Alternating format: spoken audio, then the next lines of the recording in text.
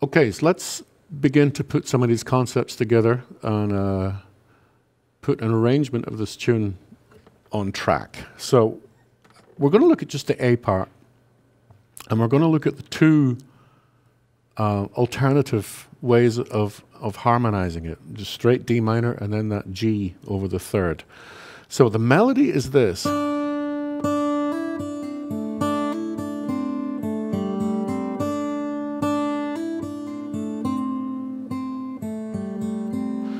Now that's 4 bars of 9. Remember the time signature is 9/8. 1, 1, 1, 1.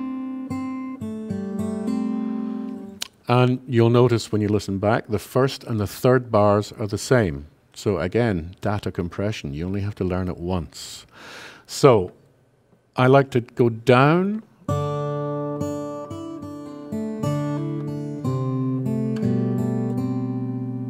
in the A.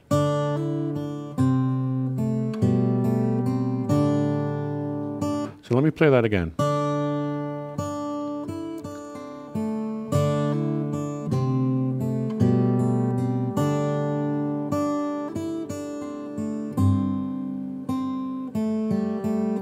Now then I'm going to a G in the bass.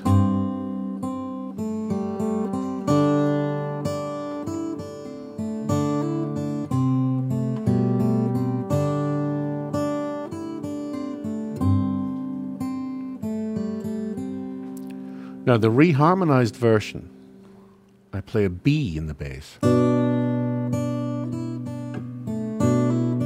up to the C.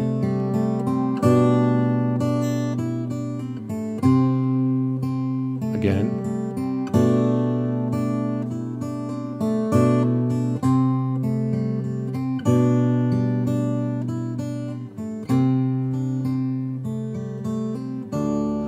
And it has the effect of taking this minor vibe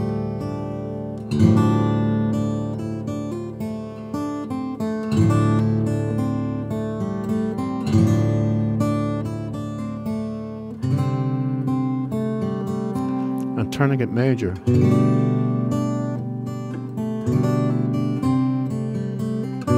So let me just play through those the simplest bass line with the melody. Just these two alternate versions. So the first, D minor, the second is in G, but we're playing it over the third. 1, 2, 3, which is a B. Okay.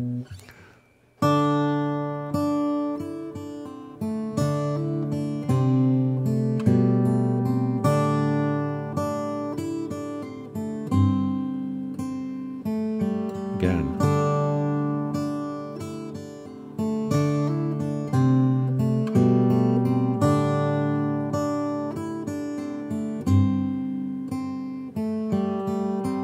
Then the alternative.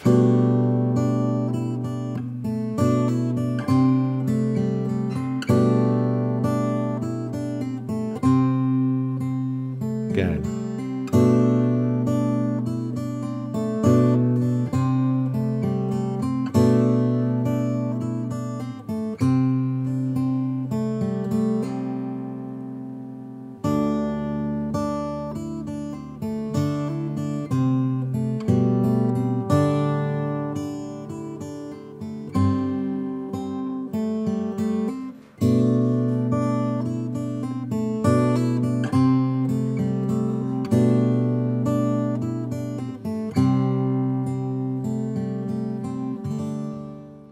So let's just illustrate those ideas. We're going to play the A part both ways twice. Play it as many times as you need, loop it, and keep playing it until it feels comfortable and it sits under your fingers.